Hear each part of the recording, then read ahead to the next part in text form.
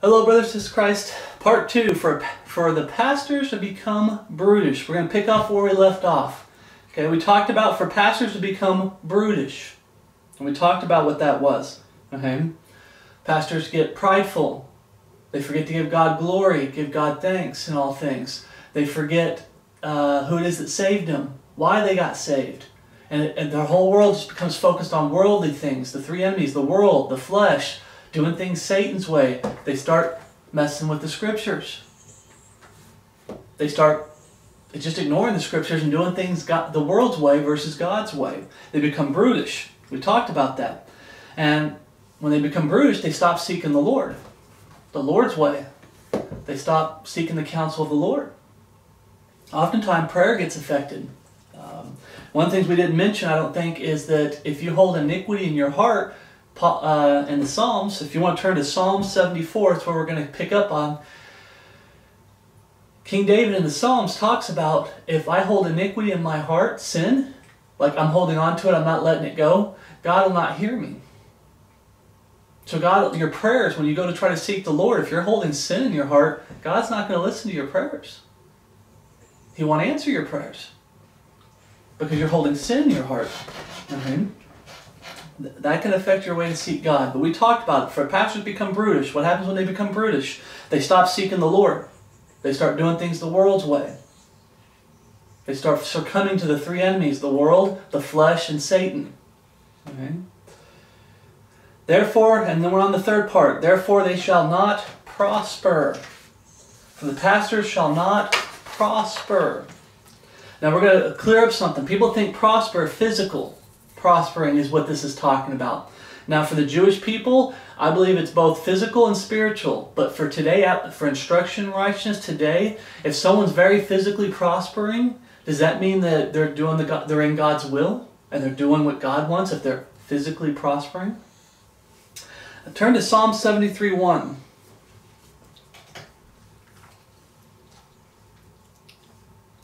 Truly God is good to Israel, even to such are of a clean heart. Every time I read through this Bible, brothers and sisters in Christ, it always comes back to the heart. It always comes back to a heart issue. It's not a head issue, it's a heart issue. Are you hiding Jesus and His perfect written word in your heart and living for Him and looking for Him every day and living His word every day?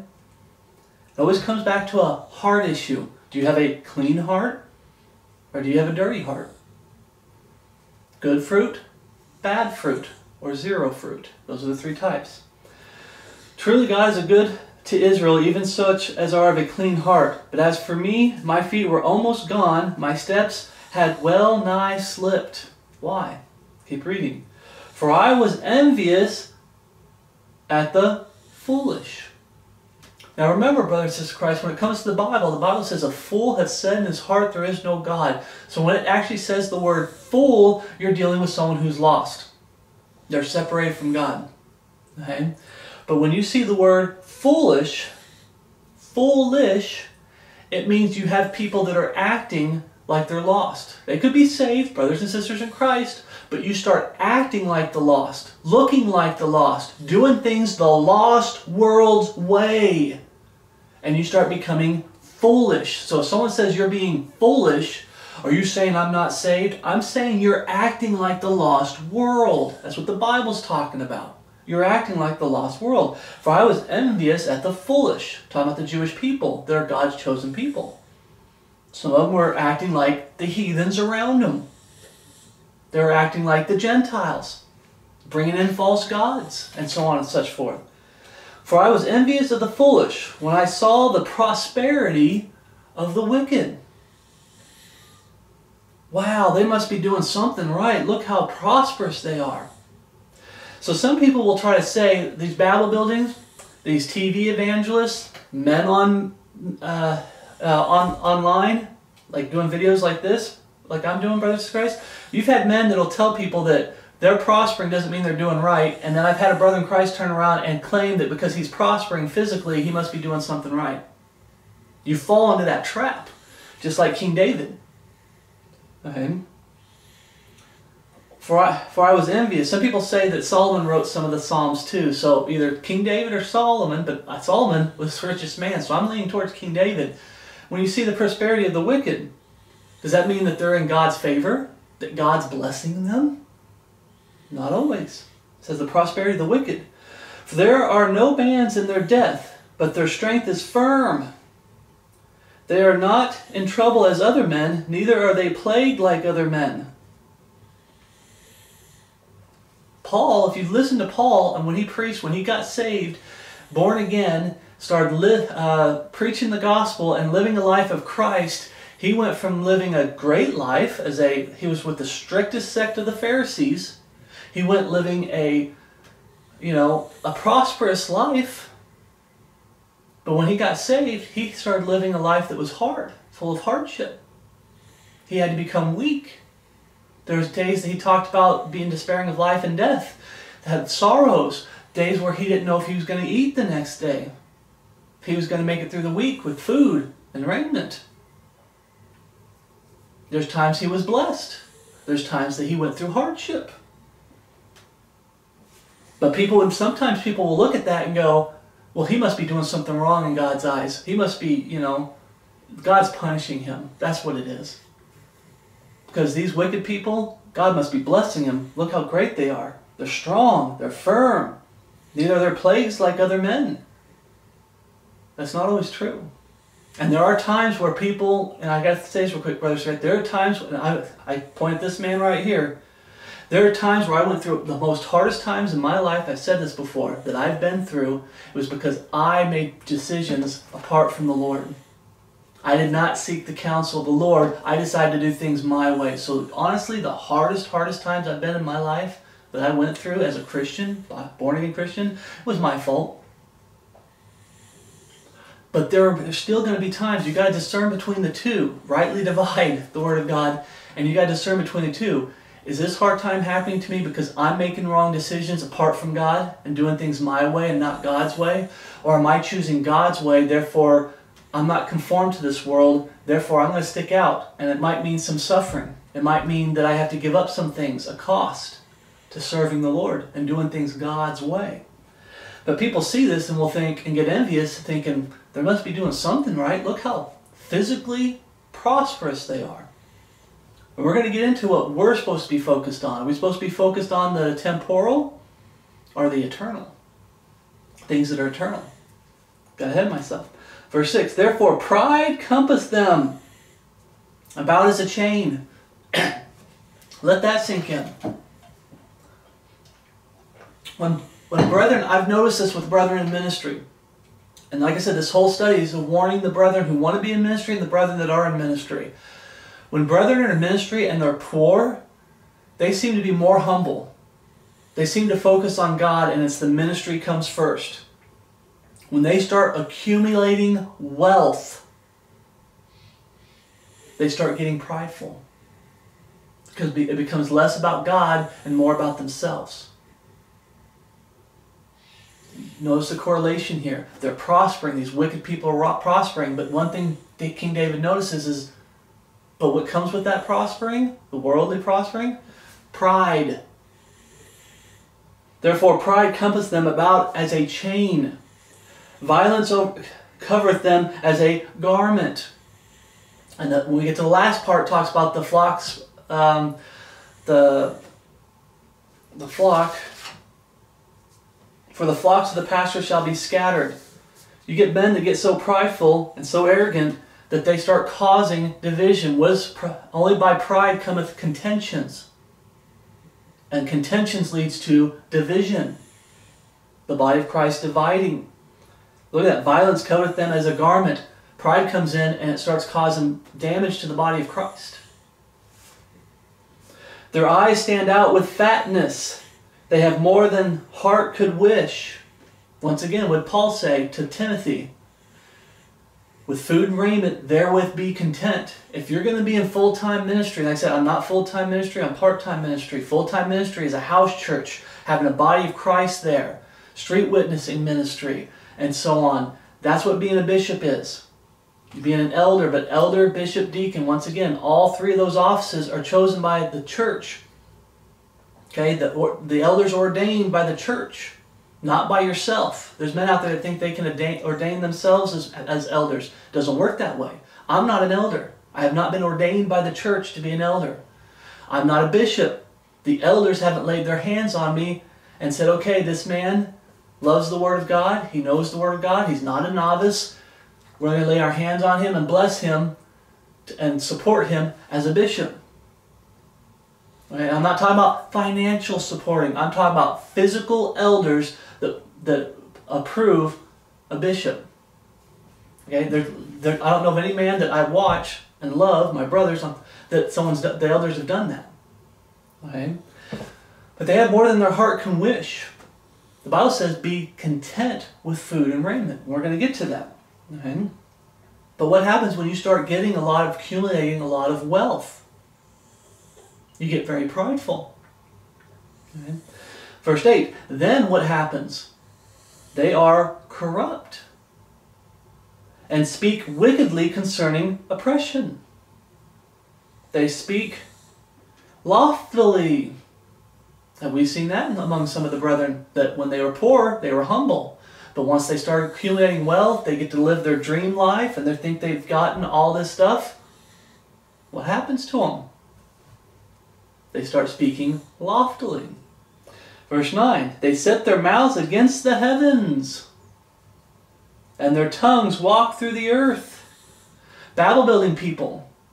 Oh, I'm a King James Bible, even ones that say King James Bible believing. They set their mouths against heaven. They start going against the true plan of salvation. They start attacking the Godhead of the King James Bible. The God of the King James Bible is God in the person of Jesus Christ. That's the Godhead of the King James Bible. They start attacking it. They start attacking the imminent return of Jesus Christ. That's a fundamental, major doctrine that's tied in with the catching away of the body of Christ. Looking for that blessed hope and loving the appearing of our great God and Savior, Jesus Christ. What happens? They set their mouths against the heavens. They once stood for something. Like I said, this is for pastors out there that they stood for something right, and then they're now part of the falling away.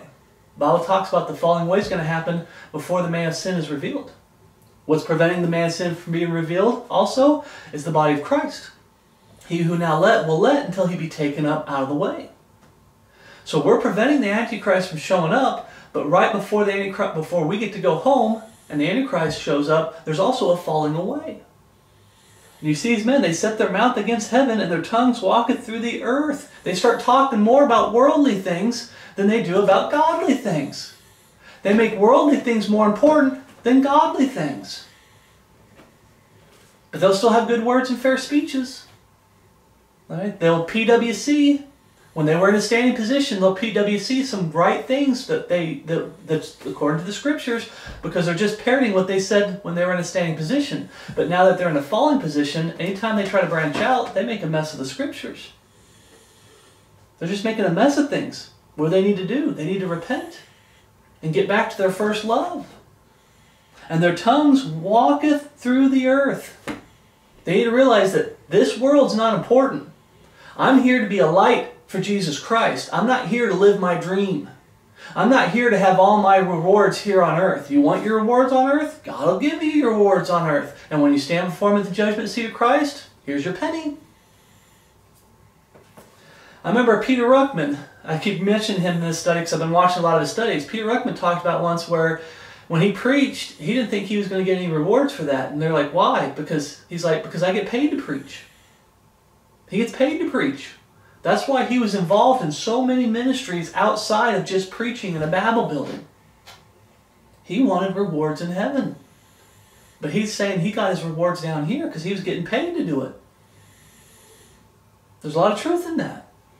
Now, I'm not saying he won't get rewards. I still think he will get some rewards for the preaching he did in the Bible buildings, but I understand what he's saying. If you're getting something out of it, you're getting your reward down here. The rewards he believes you're going to get at the judgment seat of Christ are the ones where you did something down here and you got nothing out of it, one, or it cost you. Charity, self-sacrifice, true charity, self-sacrifice. But if you're getting paid to do something, okay? But what does it lead to? You got pride. When you start getting all this wealth, you start getting prideful. It starts changing your attitude, your demeanor. Have we seen this among some of the brethren? When they were poor, they were doing amazing and very humble. And it was 100% about the Word of God. It was 100% about ministry. It's a life calling. And then when they start accumulating things, wealth, it becomes a job. It becomes a career. All right? It becomes an income. And they become worldly. I pray that, like I said, the first person I hit up with this is me. Because God has blessed me here. I hit myself up and say, Lord, am I still focused on you? Is the ministry coming first? Is my heart still about you, Lord, and serving you and trying to get rewards in heaven and storing up rewards in heaven? Or am I getting too distracted by this world and things of this world? And there's times I have. There's times I have. Started wanting things down here instead of being content with food and raiment. Being content, Paul says, being content with whatever state that I'm in. Whatever state I'm in, I've learned to be there with content. I hope I got that part right. Look at the scripture. Verse 9. They set their mouth against the heavens, and their tongue walketh through the earth. Doth God know? And is there knowledge in the Most High? Behold, these are ungodly, who prosper in the world, they increase in riches. That's not the kind of wealth you want. That's not the kind of prosperity you want, brothers and sisters of Christ, for today. Right? The Jews in the Old Testament, they did. They wanted land. They wanted to be able to farm the land. They wanted huge families. And they wanted to serve God every day and love God every day. But they also wanted to prosper physically as well as spiritually. And today people say, well, what's wrong with us wanting both? Well, today, in order to prosper physically, you got to fail most oftentimes, 9 out of 10 times, you got to fail spiritually. You got to compromise spiritually. So what's more important? You got to make a choice. Physical prosperity or spiritual prosperity.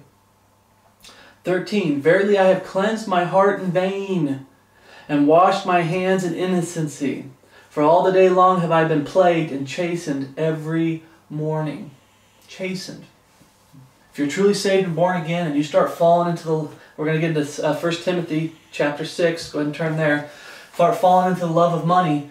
God will chasten you to get you back on the right path. But one of the things about a brutish pastor is they'll think that physical prosperity is more important than spiritual prosperity. And they'll try to use that physical prosperity to justify them, to try to hide the fact that they're not spiritually prospering. And they'll try to deceive you into thinking that all this physical prosper, that means I'm in right standing with God. No, no, no, no. That's not true.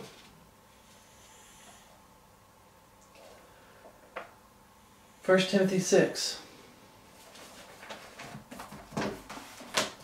And if you start envying the wicked and how prosperous they are, look what it says. Behold, verse 13 of Psalm 73. Verily I have cleansed my heart in vain, and washed my hands in innocency. For all the day long I've been plagued and chastened every morning. If you start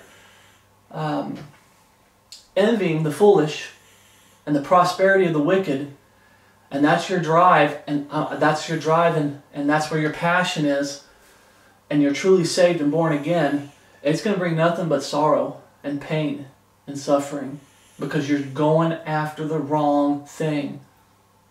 And the Holy Spirit in you and your soul are going to be in anguish because your flesh is trying to run you, getting you to go after the wrong things. 1 Timothy 6. We're going to start in verse 3. We're going to read all the way to 11. If any man teach otherwise and consent not to wholesome words. King James Bible, for English-speaking people, it's God's perfect written word. They're wholesome words. Even the words of our Lord Jesus Christ, the capital W word, the manifest word, and the written word, lowercase w. Okay, the words of our Lord Jesus Christ, and the doctrine which is according to godliness. God's way. I'm telling you, in these last days, doing things God's way, you're going to prosper spiritually. but you won't be that prosperous physically. Okay? According to godliness, he is proud. He is proud. There we go again. There's the word pride. You know the number one thing that destroys a man in ministry? When a pastor becomes brutish. When he gets so prideful. He is proud, knowing nothing. What did we read up there in Psalms? How they talk, they set their mouths against the heavens, and their tongues walketh through the earth. They know nothing. They're about worldliness. They're not about godliness when they get to this point.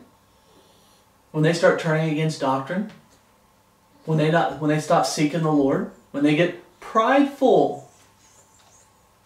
He is proud, knowing nothing, but doting about questions and strifes of words, wherewith cometh envy, strife, railings, evil surmisings, perverse disputing of men of corrupt minds. Be careful about that. That's why we talk about debate as a sin. If you realize you're talking to someone who's lost, and they're trying to get you to fight and argue over the Godhead, over the true plan of salvation, the Bible version issue, if they seem like they want truth, talk to them. But if you get to a point where it's like they don't want truth, they just keep asking question after question after question, and their intent is not that they want the truth, their intent is to get you derailed, to get you away from the truth, to distract you from doing good work for the Lord. You're spending all your time trying to convince somebody that doesn't want the truth. Perverse disputing of men of corrupt minds, and destitute of the truth. And here it is, supposing that gain is godliness. From such withdraw thyself. When you start seeing all these men in Babel buildings or online, and they start getting to the point where it's becoming more about money, more about worldliness, and they start thinking physical gain is godliness, from such withdraw thyself. That's why a lot of people, I understand some of the brethren are talking about, the Babel buildings. If you're truly saved, you need to be coming out of the Babel buildings. If you wouldn't be in there if you're truly saved. I disagree to a point, and please hear me out. Please hear me out. I believe that there's some people that can get saved in these Babel buildings, and what it is they sit there and they're fighting that urge of traditions of men, rudiments of the world, and they're also taking time to trying to reason with the elders of that Babel building, the leaders of that Babel building. They start reasoning with them through the scriptures, and they might fight it for a year or two before they come out of the Babel buildings and say, okay, enough's enough. They don't want to do things God's way. They are corrupt. I'm coming out of these Babel buildings. It might take some time, okay? There's men with testimonies that after they truly got saved and born again, they have the King James Bible, they're in these Babel buildings. It took them a few years to come out of the Babel buildings. It just doesn't happen overnight. But I do agree predominantly in these Babel buildings, I do agree predominantly I believe most of them are lost. They're false converts. Okay, they're just part of a club. And when they don't like that club, I have it written down somewhere else, we'll get to it. When they don't like that club, there's so many other clubs to choose from. Right? There's just so many other clubs to choose from. But verse 6, here's the solution.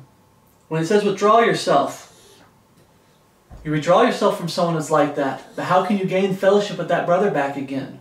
Verse 6, but godliness with contentment is great gain. That's how you can get that fellowship back.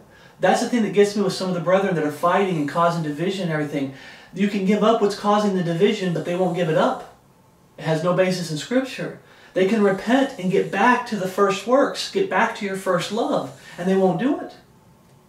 All they have to do is, but godliness with contentment. For this situation about not prospering, the pastor's not prospering, when they think it's physical prospering, but godliness with contentment is great gain. When you start envying those hirelings, the wolves in sheep's clothing that are in these $1 million Babel buildings and making good money, and they have nice homes and nice cars and stuff like that, and you start envying them, but godliness with contentment is great gain. For we brought nothing into this world, and it is certain we can carry nothing out. And having food and raiment, let us therewith be content. But they that will be rich fall into temptation and a snare, and into many foolish and hurtful lusts. I've seen this among some brethren. What's the solution? But godliness with contentment is great gain. And having food and raiment, let us therewith be content. But they that be rich fall into temptation and a snare, and into many foolish and hurtful lusts, which drown men into destruction and perdition. Now I have to stop there for a second. Brothers in Christ, do not be deceived. You'll have men stand up there and say, well, you see that Kenneth Copeland, I'm not a millionaire like he is, therefore this doesn't apply to me. It's not about whether you have 50,000, 100,000, 1 million, 1 billion. It has to do with they that will be rich.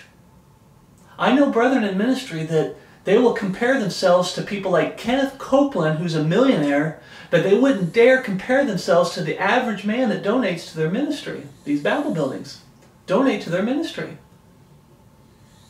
Why? Because to the average person that donates to those ministries, those hirelings, those wolves in sheep's clothing, are rich. It all depends on who you're comparing it to, and it's deception. If I compare myself to a billionaire, I look great. But if I compare myself to a brother and sister in Christ that's living out of their car or on the streets, now how do I look? You see the deception. Good words and fair speeches can deceive the hearts of the simple. Right? Rich doesn't mean millionaire. Don't let them define what rich is. Rich means compared to who you're comparing yourself to. We used to say compared to third world countries, we're rich here in America, and we are. We're living like kings and queens. Okay? For they that be rich fall into a temptation and a snare, and into many foolish and hurtful lusts. Look at America. Look. It's going to take some hard times to break a lot of these Americans so we can lead them to Christ. Right now it's almost impossible. But with God, all things are possible. God can break them. There still might be some, I still believe there's people that get saved because we're still here. But was drowned men in destruction and perdition. We're talking about pastors though. They start leading people in the wrong direction. Their priorities start getting so messed up, and they start getting you to have your priorities like them and get you messed up. That's why it says, from such withdraw thyself. When you find a pastor that gets brutish, that stops seeking after God, and they're not prospering, and we're going to get into the true part of this, spiritually prospering, what are their fruits? What fruits are they producing in the brethren that follow that ministry? Okay. When they start going the wrong direction, they're going to start leading as many people in that direction as possible. And that's why the Bible says, from such withdraw thyself. It's not about being mean. It's not about because we're to hate them. It's because that's supposed to be a way of getting them back on the right track. We don't support them in any way, shape, or possible. And we let God deal with them to get them back on the right path. And usually it takes breaking them financially sometimes to get them to remember what it's like being poor, being humble, to get them back on the right track. Here it is, verse 10. For the love of money is the root of all evil, while some have coveted after, they have erred from the faith. Notice it says the love of money. It doesn't say riches, millionaire, billionaire. It says the love of money.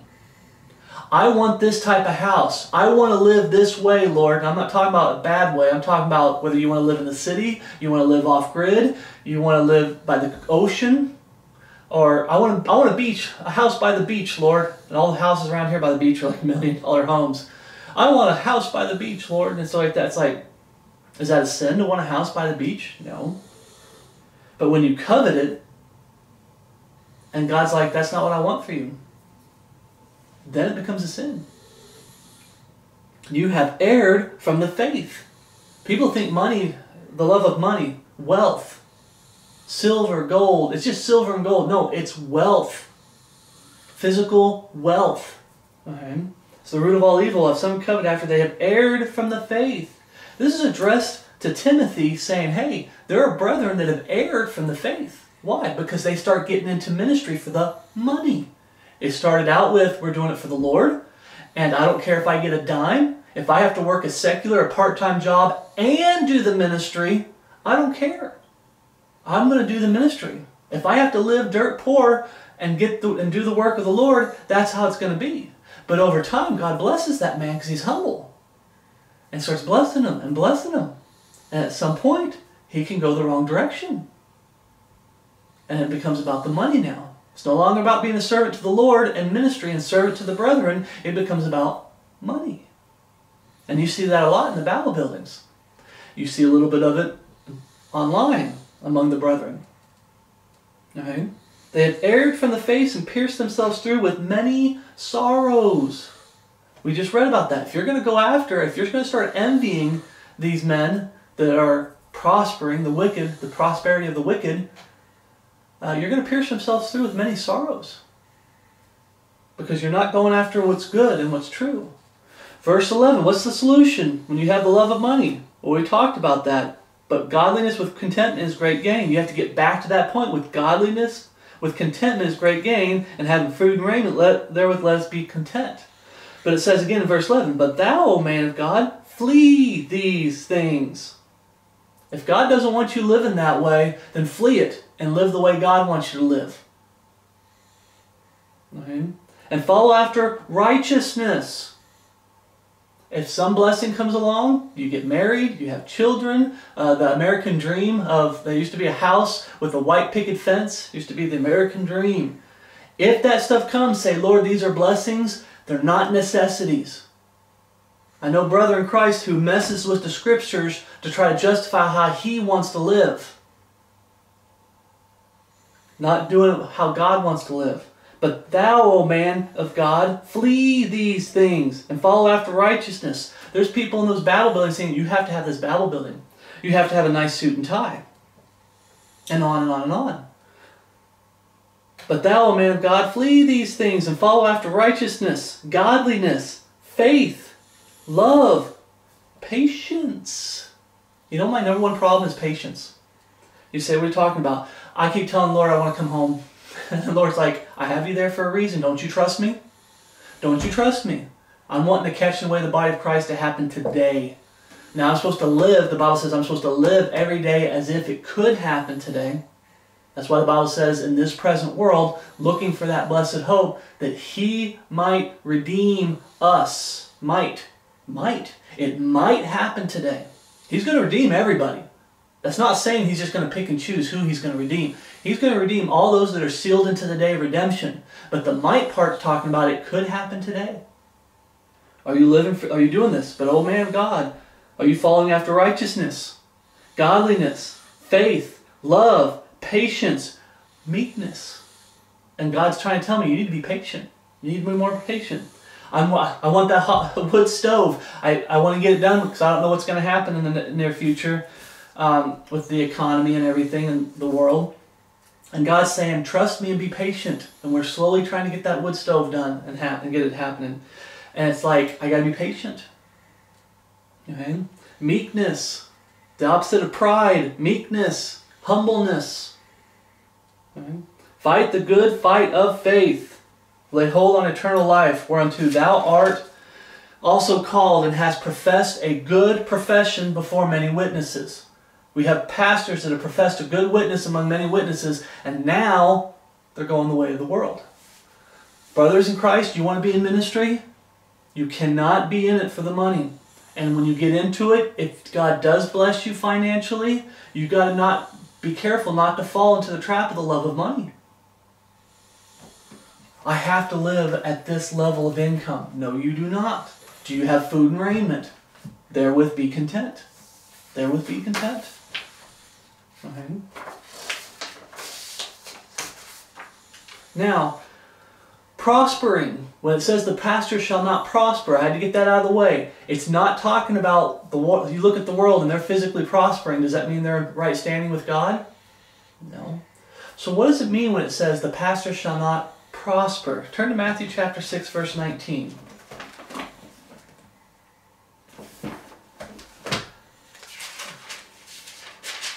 Matthew 6, 19. Lay not up for yourselves treasures upon earth. That's not what's, like I said, that's not what it's talking about prospering.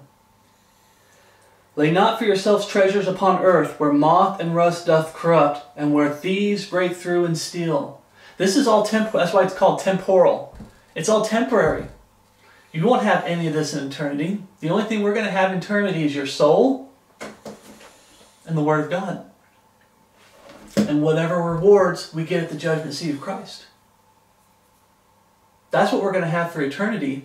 I'm not going to have this desk for eternity. I'm not going to have this camera. I'm not going to be online for eternity. Okay? All this stuff here, I'm not going to have it for eternity. Verse 20. But lay up for yourselves treasures in heaven, where neither moth nor rust doth corrupt, and where thieves do not break through nor steal, for where your treasure is, there will your heart be also. Brothers and sisters, there will your heart be also. I'm going to go back to 6 for a second. But what it says right here, you want to set up treasures in heaven? Follow after righteousness, godliness, faith, love, patience, meekness. Be content with food and raiment, but godliness with contentment is great gain. For what we're talking about here. Okay? For where your treasure is, there will your heart be also. If you're envying the world and what the world has, your treasures are going to be in the world. And there's men that God's like, do you want your treasure, brothers in Christ, sisters in Christ? God's going to look at you and say, do you want your treasures here on earth? Fine, you can have it. They're temporal. They're just temporary. Are you sure this is what you want? You want to sacrifice rewards in heaven to have things down here? Fine. You think God's going to fight you? He's going to warn you and warn you and warn you. But you want your rewards down here on earth? Fine.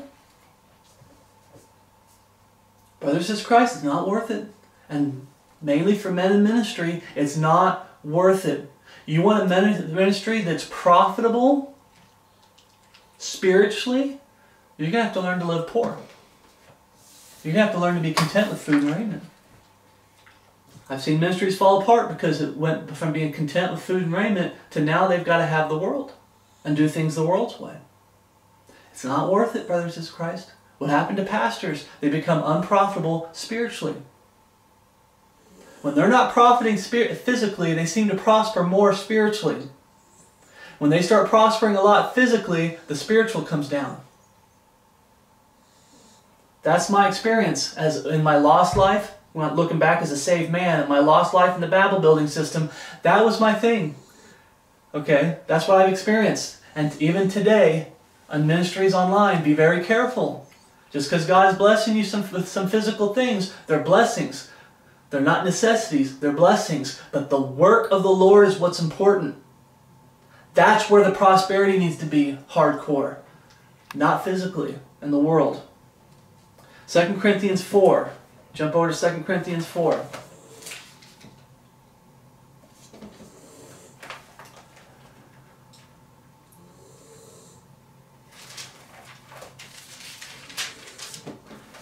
Second Corinthians chapter 4:13. We having the same spirit of faith, according as it is written, I believe, and therefore have I spoken. We also believe, and therefore speak. Knowing that he which raised up the Lord Jesus shall raise up us also by Jesus, and shall present us with you. The dead in Christ will rise first, and we which remain shall be caught up with them, to be with them in the clouds, to be with them in the air. And notice it says, know that he which raised up Lord Jesus, this is off subject for the Godhead, talks about how God the Father raised Jesus Christ up, then the Son of God the Father, Jesus Christ, raised himself up, and then it talks about how the Spirit quickeneth him. The Holy Spirit, the Spirit of God, the Holy Spirit, Spirit of God the Father, raised Jesus up. So what's going on there? The person of the Godhead raised Jesus up. But that's a rabbit trail. And shall present us with you. For all things are for your sakes, that the abundant grace might through the thanksgiving of many redound to the glory of God. What's one of the things about a pastor becomes brutish? They stop giving glory to God. They start taking it for themselves. Verse 16. For which cause we faint not, but some brethren are. But Paul's saying, we faint not, but though our outward man perish, this wicked flesh, this body of flesh is going to perish someday, whether in death or God will destroy it instantly and give us a new body to catch away the body of Christ. But this outward man is going to perish. There's some people who put a lot into their you want to be healthy, absolutely. But there's some, like women putting beauty, and they're trying to look young. Even at 60 years old, they want to look like they're 18. You got men that are, you know, when they start going bald, they start doing hair plugs and toupees, and they're doing skin creams to try. They're now trying to look young and everything at 60 to 80 years old. They want to look like their 20 to 30-year-old self and everything. And the outward man perish. Don't be putting a lot into the outward man to try to keep it looking young. You're going to get old. I'm getting old. I look at my hands sometimes, and I know this is just an old thing, but I look at my palm of my hands and I see wrinkles. Really bad now because I'm getting older. And when I used to do this, you go like this, it makes you look like you have a young hand again because it stretches the skin out. But there's times where I do this and I still start to see wrinkles. I'm getting old. Okay? The outward man perish. You're young. But us old men and women, we understand the outward man perish. But be careful not to fall into the trap of trying to look young and hip and worldly. It's not worth it. But though the outward man perish, yet the inward man is renewed day by day. That's what I pray every morning. Lord, renew my spirit every day. Help me get through this day. Help me focus on you. My mind likes to wander sometimes. Not sometimes. Every day. I think I go through one day where my mind doesn't wander and start thinking of bad things. And I have to say, Lord, help me rein it back in, put it in subjection, put the flesh down, and say, no, I want to sing a hymn. I'm going to start talking about God's Word like a Bible study. I'm going to listen to God's Word. Watch a Bible study. Go for a walk and pray. Okay? I always talk about being renewed day by day. Verse 17. For our light affliction, which is but for a moment.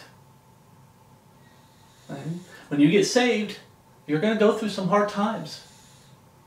Worketh for us a far more exceeding and eternal weight of glory. Not compromising, no matter how hard life gets for you, not compromising. Following after those things we read in Timothy. Godliness. Okay? Meekness. Okay? Looking after those things. It's going to cost you down here. And you're going to go through some hard times down here. For our light affliction, it's a light affliction. Why does it say light affliction? Paul talked about despairing of life and death. So why does he say for our light affliction? You want to know why I believe he's saying that? Because compared to what Jesus Christ, our Savior, went through, what we're going through here now is nothing. It's nothing compared to what he went through.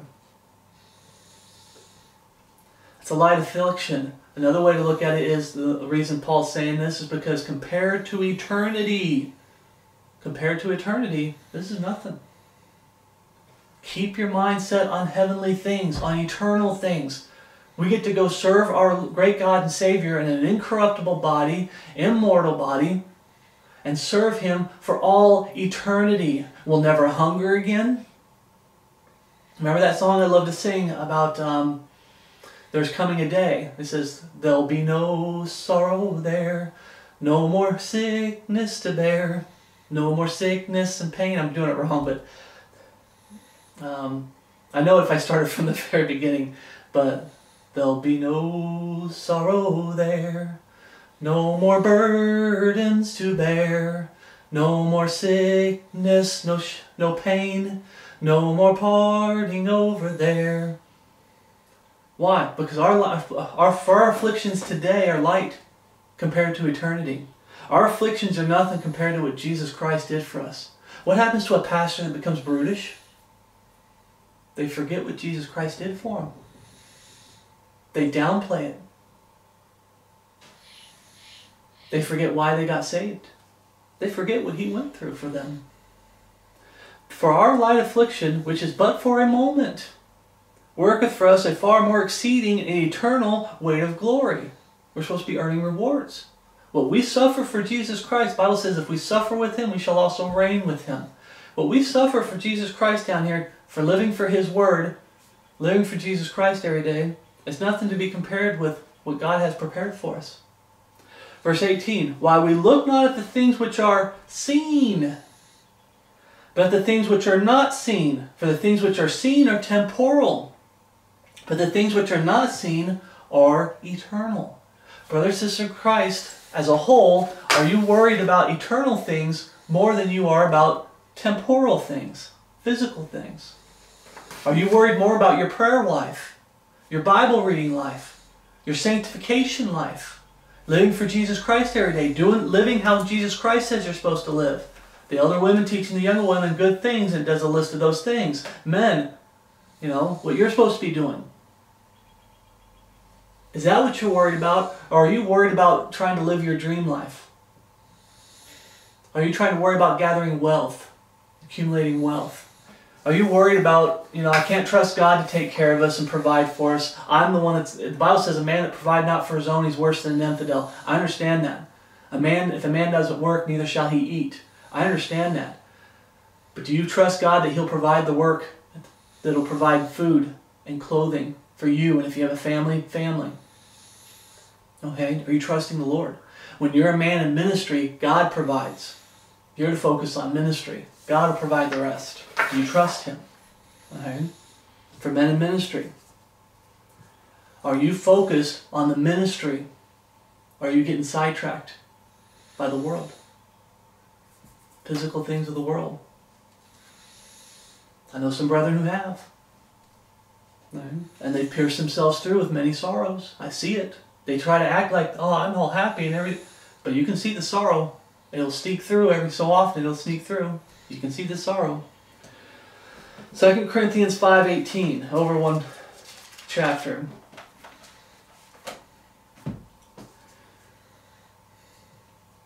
We are confident, I say, and willing rather to be absent from the body and to be present with the Lord. Remember one of the things I told you about patience was on that list that we read in Timothy.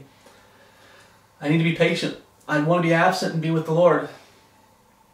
But I'm present with the Lord. Wherefore we labor.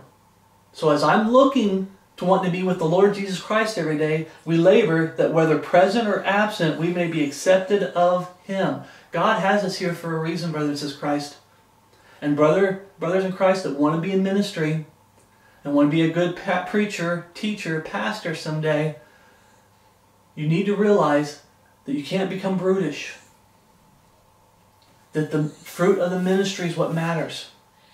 I knew a brother in Christ once that he got so into money that he started to preach that he said that he took a verse out of context, and he was talking about how when he does Bible studies and he puts them out there, and brethren watch, but don't donate, it feels like he's casting pearls before swine. He totally took that verse out of context. So basically, if you don't donate, you're a swine. He thought that when he puts out videos, the proof that it's effective and it's working for the Lord is the donations. That's not the effectiveness. He's supposed to be looking at the fruit in the brethren. That shows he's doing the work of the Lord, the fruit in the brethren. Redounds to the glory of God. That's where his worth is what I'm teaching, reaching the brethren. Is what I'm saying to you right now, brothers and sisters, is it helping you hide God's Word in your heart and live for Him every day and not be part of the falling away? Is there fruit? That's the true wealth of the ministry. Spiritual fruit. Not donations. Not finance, like money and wealth, worldliness. Right? Is it okay to donate? Yeah, it is. But I'm just saying that brother in Christ forgot what the true wealth of a ministry is. It's the fruit. Spiritual fruit. Reaching people for Jesus Christ and His Word. Getting people to get their eyes back on God's Word and living it. Those are rewards you get in heaven when you become a pastor. Verse 10. For we must all appear. Why? For we labor that whether present or absent we may be accepted of Him. Why? For we must all appear before the judgment seat of Christ, that everyone may receive the things done in his body according to he hath done, whether it be good or bad. When a pastor becomes brutish, their prosperity they start having bad fruit, worldly rewards. But the good starts dwindling. They're not prospering spiritually. They're not prospering when it comes to being effective and how they're able to reach the brethren for the Word of God or the lost world for the gospel. They become less and less effective. They become less, they don't prosper. Knowing therefore the terror of the Lord, we persuade men. Remember it talks about being proud? We keep coming across that word. Pride, proud, proud. You know what pride does to you, brothers and sisters in Christ? It makes it so you don't fear the Lord. So knowing therefore the terror of the Lord, we persuade men. We try to remind you about the fear of the Lord. Where's your fear? If you're starting to produce some bad fruit in a ministry, where's your fear of God? Therefore, knowing the terror of the Lord, we persuade men. But we are made manifest unto God, and I trust also are made manifest in your conscience.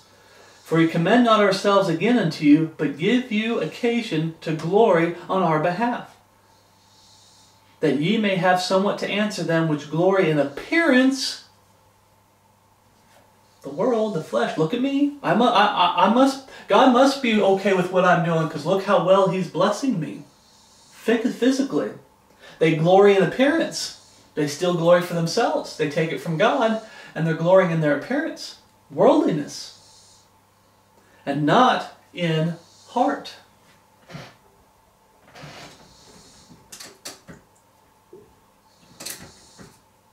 There, it was flickering on me. Not in heart. Once again, we come across the word pride a lot, and we also come back to the heart. It's always going to come back to the heart. What's the heart condition? We did a study on this, how to have a perfect heart before the Lord. It's hiding God's Word, which is perfect, and hiding Jesus Christ, which is perfect, in your heart and live in it. You let Jesus shine through you every day, and you live His Word every day. And you're looking for that blessed hope. That's what it means to live His Word every day, because you're looking for that blessed hope. There are brethren that have turned their back on the blessed hope, and their life shows it. They showed it. They're not looking for Jesus Christ to come back today. What are they looking for? They're looking for the Antichrist. They're acting like post and mid-trib. They're looking for the Antichrist. They're looking for the mark of the beast system. They're looking at the one world order. But how do you sum it up? What are they doing? They're looking at the world. They've taken their eyes off Jesus Christ and they're looking at the world. Now the Bible gives us signs of the end times. So as you're looking at Jesus Christ and doing the work of Jesus Christ, you might pass something that's showing, hey, the mark of the beast system's coming up. You might pass something that says, oh, they're trying to bring about a one world order. But you need to not be distracted by that, and you need to keep your eyes on Jesus Christ. That means the times we're getting closer to the end, we better get busy for the Lord. But those signs aren't meant to distract us, to get us to take our eyes off Jesus Christ, and all we're doing is looking at the world. Now the Bible says, Matthew 7:20, whereby their fruits ye shall know them. When you have a pastor that becomes brutish, their fruits go from being good fruits to bad fruits. And I want to give an example of this. The question is, what spiritual fruits are you presenting? When you get into ministry and you start preaching the Word and you start being a servant, not a master, a servant to the body of Christ, okay? What spiritual fruit are you presenting? What fruit do you produce in the brethren that you help the brethren to produce? That you motivate the brethren to produce? Okay? Here's a good ministry. Love of God's Word. When you start out, you start producing the fruit, that you start producing the love of God's Word. This is the final authority, the King James Bible. It's perfect, God's perfect written Word for the English-speaking people. This is our foundation on matters of faith and practice. And you have such a love of the Word of God. And you produce that fruit, and you produce that fruit in the brethren. That's what I hope I'm producing you, that this is the foundation, not me. This is the foundation. And if I'm doing different than this, this is what you follow. And when I say it, I mean it. I know you hear a lot of wolves in sheep's clothing that'll say it. Oh, it's the Word of God, Word of God. And it's like, but then they go off and do worldly things and preach worldly things and get you to go the world's way. And it's like, I thought this was your, you know what I'm saying? I'm getting ahead of myself. A pastor with good fruit is going to have a love of God's Word. Love of the appearing of Jesus Christ. Love of the brethren. Love of being humble. And they pray hard. Lord, don't let me get prideful. Don't let me get proud. The proud look. Don't let me become brutish. Don't let me become brutish, O Lord. They have a love of sanctification. When God says, hey, that's not what I want for you, or that thing that in your life is sinful and wicked, get it out. Sanctification.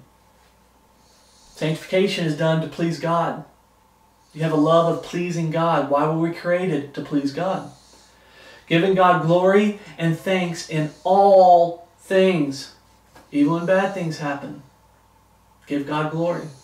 Now, like I said, sometimes bad things will happen to you because you screwed up. You need to repent, forsake, get back to serving the Lord, and whatever comes, whatever happens, happens, and you give God the glory. But chastisement, Lord, you're doing this to get me back on the right path. I'm sorry, I strayed from your word. I tried to do things my way, and you get back to doing things God's way. What happens when a pastor becomes brutish? Well, let's do the opposite of all that stuff. The love of tradition and rudiments of the world, the commandments of men, trump the Word of God. They go from loving the Word of God, it's the final authority in all matters of faith and practice, and now it becomes love of traditions and rudiments of the world. You get distracted by the world. And you get that appeal to do things the world's way.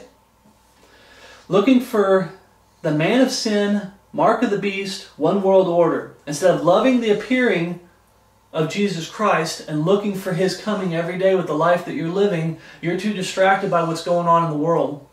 And you start, they always talk about how a pilot, when they saw the mountain, if they looked right into the mountain, they'd start steering towards the mountain and they'd run right into the mountain. And I forgot what it's called, but that's what would happen. So when you start looking at the world all the time, what happens? You start going the way of the world. You start steering and you start going that direction. That's why the Bible says we're to keep our eyes on Jesus Christ. That's why we're supposed to be looking for that blessed hope with the life we're living every day. But what happens to a pastor that becomes brutish? Wealth comes in. Okay? Remember the fruits, when it says they shall not prosper, it's talking about spiritual prosperity. They start having bad fruits. Love of division. You got brethren out there that are purposely dividing the brethren, and to hide that they're dividing the brethren, they point the finger everywhere else. It's everyone else's fault. I'm not doing it. It's everyone else's fault. I have to look at myself and say, hey, what fights are worth fighting? Okay? And there's times where I got to realize, I had brethren correct me, said, hey, you made your point, move on. And you're right, I made my point and I need to move on. Okay? But understand, this is worth fighting for. Worldliness is not worth fighting for. But you have brethren out there that are fighting for worldliness, and they admit that it's worldliness. They admit it's traditions of men. And they're using it to cause division. They love division. The fruit of their ministry now is division. The fruit that used to be loving the brethren. Being of the same mind and of the same judgment. What happens when a pastor becomes brutish? Gets prideful. It becomes about me, myself, and I. They start causing division. Pride leads to contention, which leads to division. Remember I told you the number one Christian that's the most dangerous Christian today, truly saved and born again, is a respecter of persons. So when that pastor that becomes brutish starts going the wrong direction, they follow him. And then you start acting like him. And you start making the same mistakes that he's making. One of the fruits, they love division. Bad fruits. Backbiting. Whispering. Slandering. Bearing false witness. Worldliness. Trying to justify sin under liberty. Trying to justify worldliness versus godliness. And they'll pervert the scriptures to do it. First, the scriptures would correct them. Someone who's not brutish, a pastor that's in a stand. This corrects me. I'm supposed to be in subjection to this book. Then they go from that to saying, well, I can correct this, and this book needs to be in subjection to me. And that appeals to people. That man's doing it, I can do it too. So that's why I like following that man. Yeah. What are the fruits? The love of pride. Not humbleness, not meekness, pride.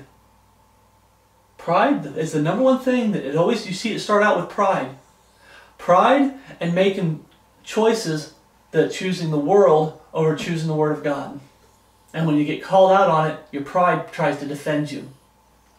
You defend yourself with pride. The love of pride, justifying sin. Love taking, here's the big one, love taking glory. Another big one. Love taking glory for himself, and he loves the praise of men. Brothers and sisters in Christ, what are the fruits of the ministry that you're watching? I pray that the fruits of this ministry is the love of God's Word. That's what I've always tried to push. Love of the appearing of Jesus Christ with the life that you're living. Are you taking God's Word and hiding it in your heart? It's always a heart issue. Love the brethren. If I correct the brethren, it's done out of love. Like I said, I talk about it. It's not about tearing people down and destroying them. That's what the lost world does. It's about tearing down, chipping away those bad things off you, what you're doing wrong, so God can build you back up.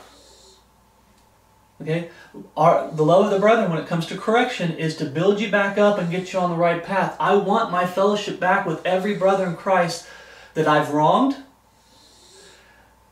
that's wronged me, that's chosen to go the way of the world. I want them back. I want that fellowship back. But I won't compromise.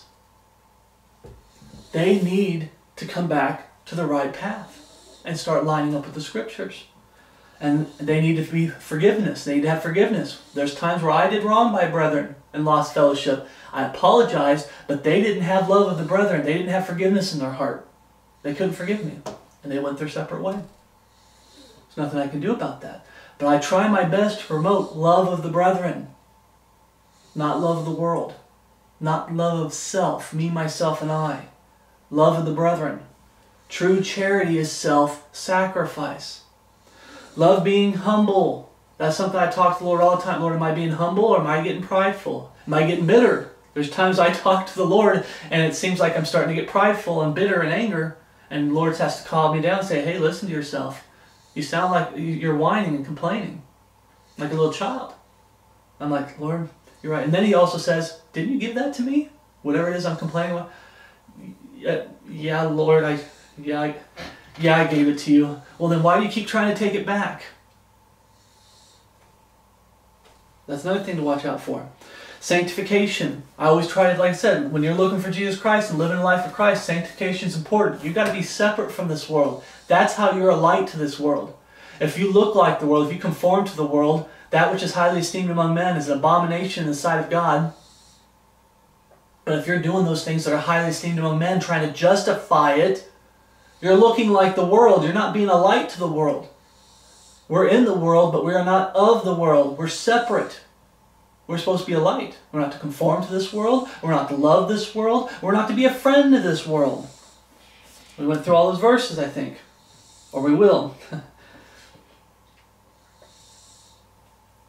I do my best to try to promote that. And when there is bad fruit, and brothers see it, and they come and correct me on it, praise the Lord. Remember what I talked about wisdom. I was going through that in Proverbs, which is in my other Bible that we're going through. There's a chapter that talks about the wisdom of this world is likened to a harlot. And then it talks about wisdom that God will give. And it uses the word her for that wisdom. You can either choose the wisdom of this world and be part of a harlot, or you can choose the wisdom that God provides and be in Christ Jesus our Lord with the life that you're living, not just in words. Okay? Be very careful. Now, one thing I put on here in my notes is Babel buildings. Why so many in one place? Because they love division. They love separating the body of Christ. If you don't get along in this building, you can just jump over to that building. If you don't like that building, you can jump over to that building. It's no longer conforming to one standard, all of us being of the same mind and of the same judgment. It's, you can be as gods, knowing good and evil. And they promote division. When I was lost going to these Babel buildings, the Babel building I went to divided twice and separated, and another church was built. And now you have two. And then this one divided again in the future. Now you've got 3 Babel buildings. And then they divide, and there's another one over here. Then they divide, and there's one over here. Why is there so many Babel buildings? That people will look at that and say, look at all these Babel buildings in this city. That means God is prospering. Then why is the world so wicked? If we have so many Babel buildings out there that are serving Lord and doing things God's way, why is the world so wicked? No, there's only supposed to be, like I always tell people, in Brookings, where I live here in Brookings, Oregon, there should be only one Babel building, not a Babel building, but a meeting house. There should be one meeting house, one body of Christ coming together. That's how it's supposed to be. Not 50 million of them that are separated and fighting with this one, and that one fighting with that one, and fighting over worldliness, and wolves in sheep's clothing coming in and screwing up doctrine and screwing up the Bible and everything. That's Satan's plan. That's Satan's doing. That's not God's will. But they'll look at all these buildings and think it's prospering, it's prospering. That's not what it's talking about when it says a pastor will not prosper. Spiritually, those buildings are dead. They're just dead.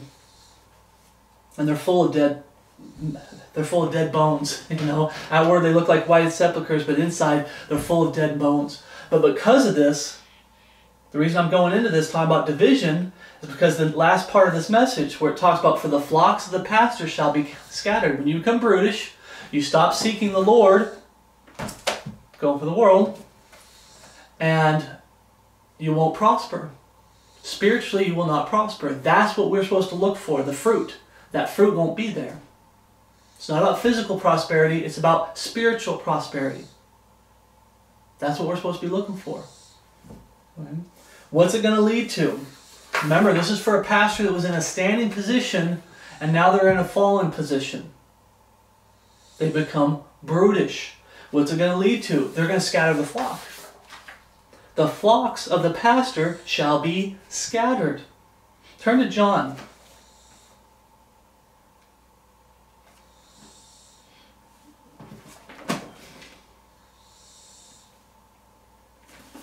John chapter 10. I'm trying to turn everywhere, but it makes the videos very long. John chapter 10, verse 11.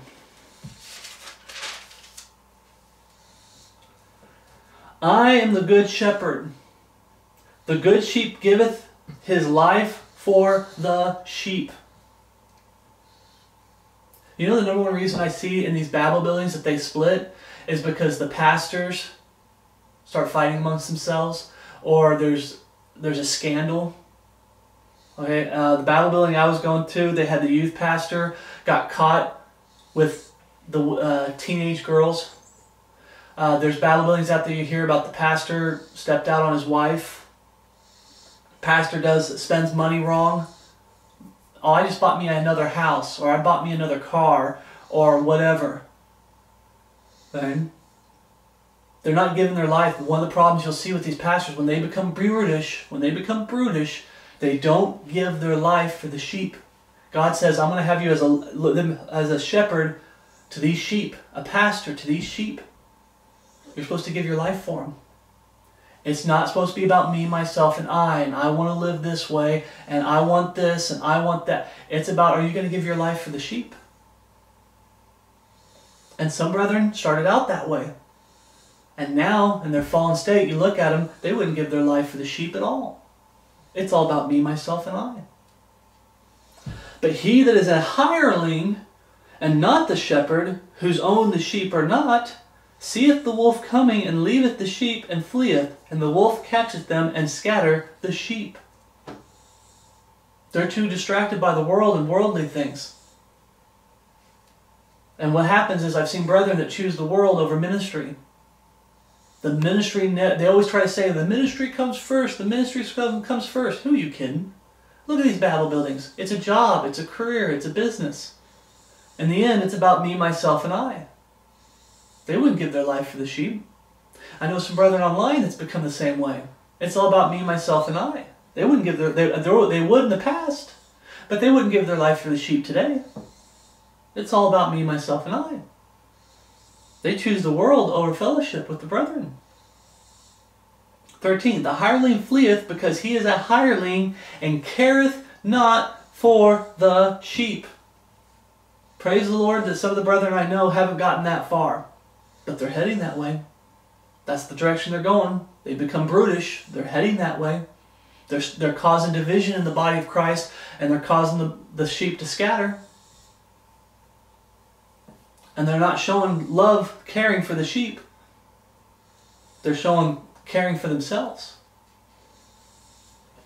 Matthew 7:15 we read, "Beware of false prophets, which come to you in sheep's clothing, but inward they are ravening wolves." These are false converts. But remember what we read in there. Foolish versus fool. Not in here, but in the passages before. Foolish versus fool. Fool has said in his heart there is no God. Someone who is foolish is acting like a fool. Doesn't mean they are one. It says that being foolish means that you're acting like one. Beware of false prophets which come to you in sheep's clothing, but inward they are ravening wolves. What happens to a pastor that becomes brutish? He starts acting like hirelings. He starts acting like wolves, like the wolves in sheep's clothing did. I've seen this in a ministry where he used to attack the right things, the things that the wolves in sheep's clothing did and the hirelings did. He would attack that with the scriptures. I'm standing for the word of God. And now that person's doing the same thing they did. He's acting like them. Acts 5:38. Acts 5:38.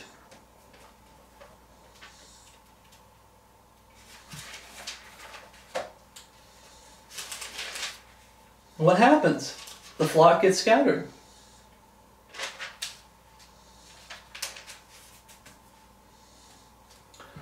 And now I say unto you, refrain from these men and let them alone, for if this counsel or this work be of men, it'll come to naught. Brothers and sisters in Christ, you can start out in a ministry and having such a love and passion for the Lord that it is the work of God, and God will bless it. Good fruit. He'll bless it. The flock might grow a little bit, or a lot. He'll bless it. But when you stop focusing on Jesus Christ and His Word, and you start going the way of the world, it's no longer doing the work of, it becomes the work of men. When it was the work of God, God was blessing it spiritually. When it became the work of men, it falls apart. And some people get confused with that, saying, well, if it falls apart, then it was always the work of men. Not always. There are brethren that become part of the falling away. There's a lot of men out there that are wolves in sheep's clothing, Babel buildings, men here online, wolf in sheep's clothing, and spiritually they come to naught. They might look like they're physically prospering, but spiritually they come to naught. Okay? But there are men that start out good, and they are spiritually good, and they're profiting spiritually, but they come to naught. Why? Because they took their eyes off Jesus Christ and started going the way of the world. Romans 16:17, come to naught.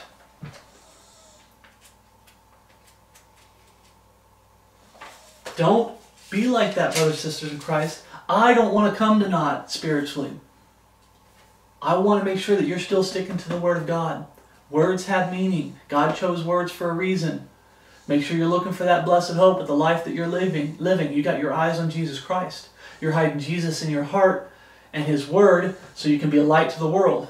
Remember, two types of testimonies, verbal and physical. How you live your life for Jesus Christ is a testimony for Jesus Christ. And what you say is a testimony. And you need to have both.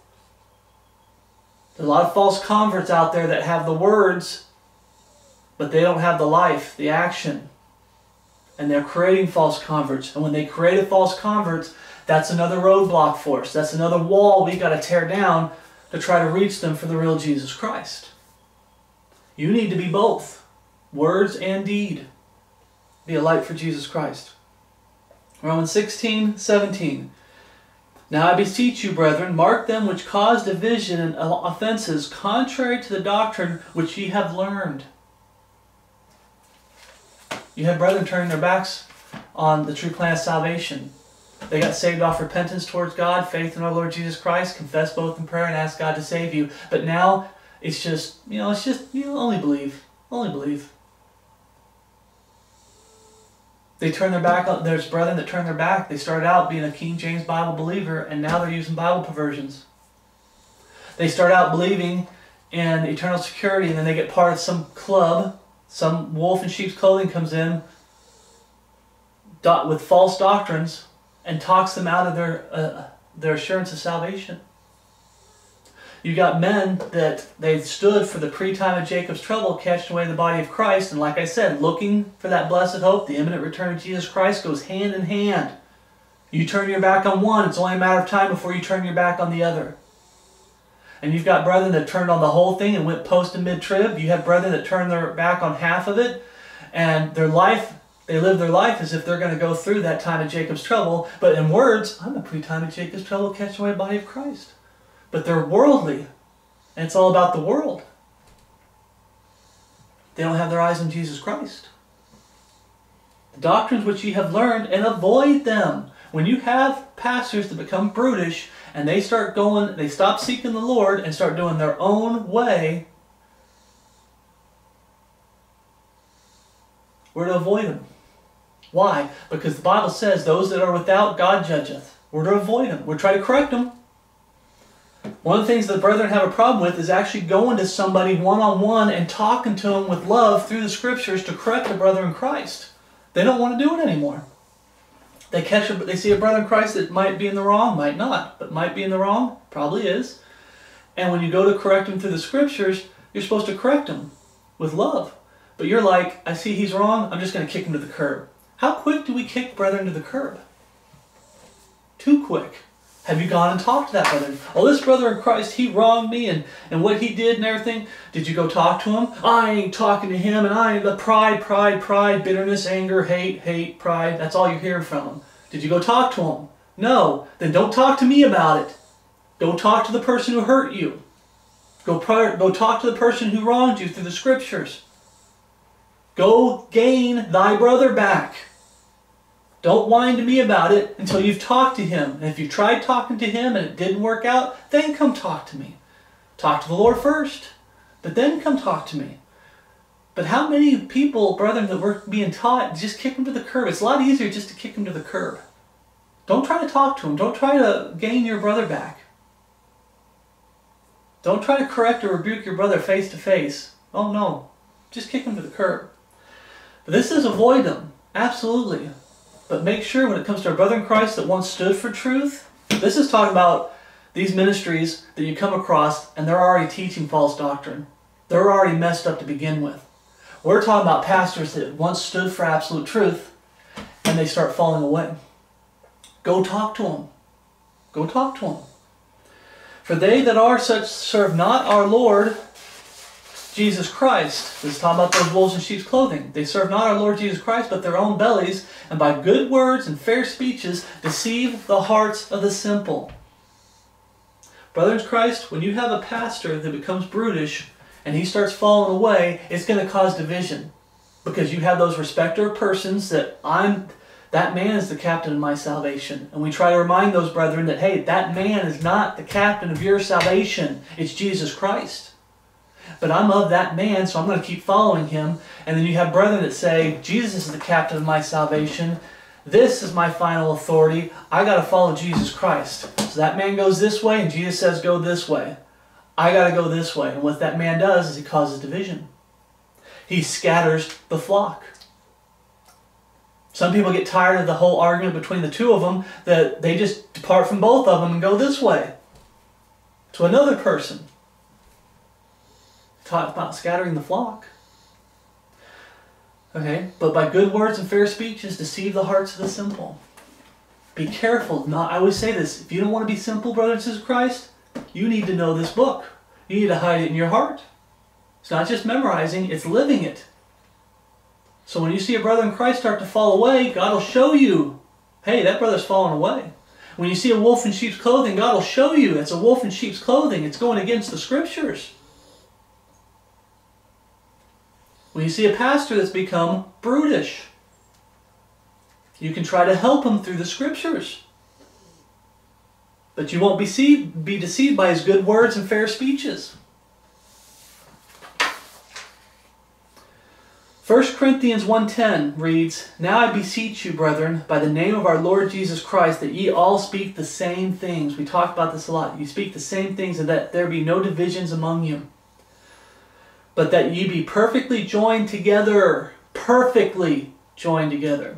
So there's this big teaching that goes out there. I hear it from brothers in Christ. I heard 33rd Book say it. We don't have to agree on everything. When it comes to this, it says we're supposed to be perfectly joined together. Now, I don't agree with everything that everyone teaches, but if I had a chance to talk to somebody like Peter Ruckman or 33rd Book or whoever, I try to talk to them. I'm not saying that we need to blow up on every little thing. There are things that are not worth fighting for, and the Bible talks about us striving about with words to no profit. There's some brethren that are striving about words to no profit. Okay, they need to stop doing it. It's that simple. But it says here we're supposed to be perfectly joined together in the same mind and in the same judgment. We are supposed to be on the same page. People say, well, that just talks about major doctrine. Where does it say major doctrine in there? We're supposed to speak the same things, that there be no division among you. Well, that's just talking about major doctrine. Well, that's just talking about the gospel. That's just talking about, the Bible version. We all need to stand and say, this is God's word. That's it. Even if we all have differing opinions on what God's word says, it doesn't matter. Just as long as we say this is God's perfect written word. No, it says we need to be perfectly joined together in the same mind and in the same judgment. Period. No exceptions. That's why I'm against that teaching that we can agree to disagree. When you have a pastor that becomes brutish, one of his arsenals is he'll start pushing, we can agree to disagree. There are things that we don't have to agree on. We don't have to agree on everything. So he can keep the people there. Okay? These Babel buildings, it's a big push in these Babel buildings. Why? Because they want to keep the people there and donating. We got to keep everybody happy. So we'll just tell everybody, but regardless what we say, we don't always have to agree on. You don't have to agree on the pre-time of Jacob's trouble, and we don't have to agree on instruction in righteousness, and we don't have to agree on whatever. We can agree to disagree and just all come together and get along. You're going to have no fruit. It's going to be zero profitable fruit with that attitude, if that becomes a big attitude. So far, in some of the brethren, it's a small attitude, but in the Babel buildings, it's a huge attitude. They want everybody to get along. We just need to go along to get along. So you need to shut up so we can all go along and get along. When God says, hey, that's wrong, your whole heart scream with the Holy Spirit, that's wrong what they're teaching up there and what they're pushing up there. Oh no, just keep your mouth shut and don't cause wakes, don't cause problems. This says we're supposed to be perfectly joined together in the same mind and the same judgment. Brother in Christ, you want to get into ministry, or brethren out there that are getting into ministry, you need to be promoting that we need to be perfectly joined together in the same mind and the same judgment. If you want good fruit, if you want unity, not division. What causes division is someone comes in with the false teaching of we can agree to disagree on anything in the Bible. The world, yeah. The Bible, no.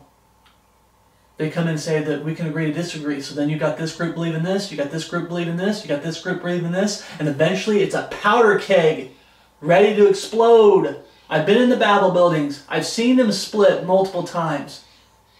That's what that produces.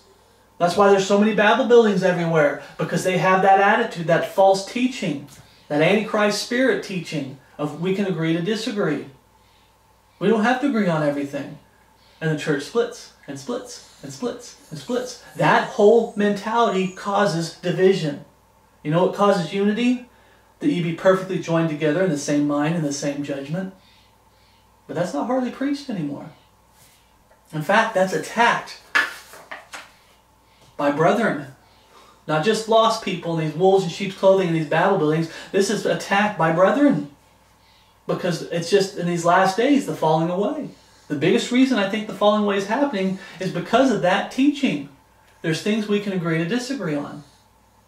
Then you become the final authority and not God's word. And we're not supposed to be in unity when it comes to God's word. Turn to 1 Corinthians chapter 3. What causes division? What causes the sheep to scatter? We don't all line up together. We're not, the Bible talks about, I don't know if I did this verse, but the Bible talks about how Paul says we're supposed to be striving together. You can't strive together if you all have differing opinions and we can agree to disagree. You're not striving together. That doesn't cause unity and help us to strive together and make it possible for us to strive together. If I'm wrong on something, I'm wrong on something. Come correct me. Do it with love, through the scriptures, and with what I mean by love is with the attitude, I want to get that brother back on the right path. Not destroy him, but to build him back up. That's what I mean by come to love. Because some people don't get that, what that means to correct and love. Correcting and love doesn't mean being nice and patting you on the back and everything. I can be straightforward, I can be blunt, and it might be brutally blunt. But the love comes from that my goal is to get you back on the right path and to build you back up. When you come to correct me, you better have the same attitude, because if your attitude is to destroy me, people put up a shield, and I'll probably end up putting up a shield too, and I won't listen. Because you're here to destroy me, not build me back up. 1 Corinthians 3:1.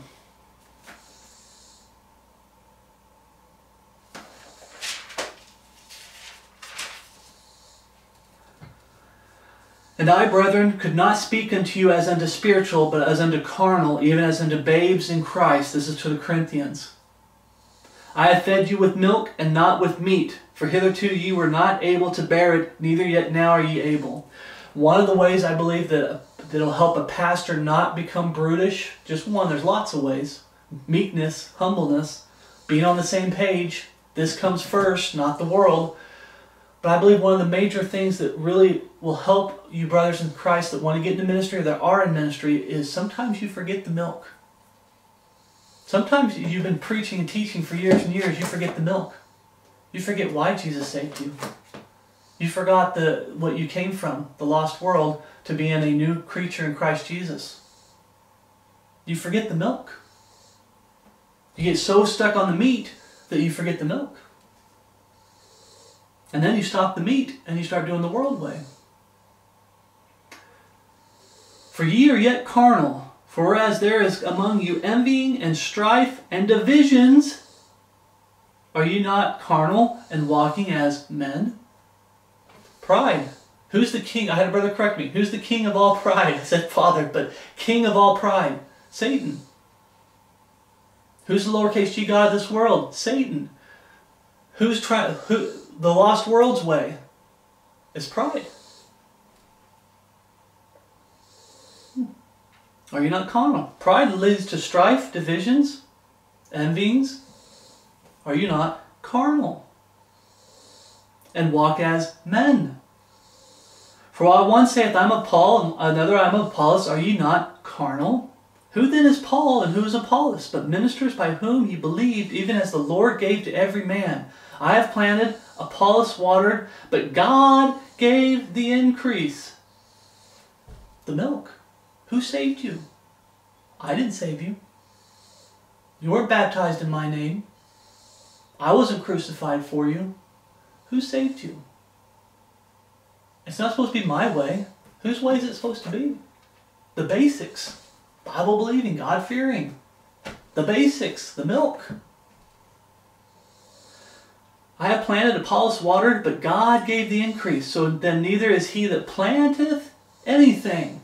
No, but I did this and I did that. You're nothing without Jesus Christ. And some brethren are forgetting that. Oh, I did this. You didn't do squat. God did. So then neither is he that planteth anything, neither he that watereth, but God that giveth the increase. God is everything. You give God the glory. But brothers and sisters in Christ, what's going to keep you from becoming brutish, what keeps the flock from scattering, is that we're of the same mind, the same judgment. We need to go back to the milk sometimes. Sometimes I go back and listen to salvation messages. You say, well, why? You're already saved. To remind myself of the milk. To remind myself who I was before I got saved. So I don't go back to being that way again. The Bible talks about how you can try to resurrect the old man. You're not to do that. When you have men in the flock, men in ministry start resurrecting the old man. They start going and doing things the world's way and not God's way. It causes the flock to scatter. What causes sheep to scatter is respecter of persons.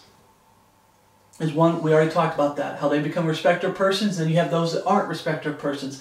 And the respecter of persons will go with that man. The ones that aren't respecter of persons, they trust the word of God, and God says, this is the way to go. He's going the wrong direction. That's what causes the split. When that person falls, the sheep scatter. Some go with him and do his things his way, the world's way, because it's appealing to a lot of people, fleshliness. And there's brethren that say, I'm going to stay true to the Bible, and they have to go the other direction.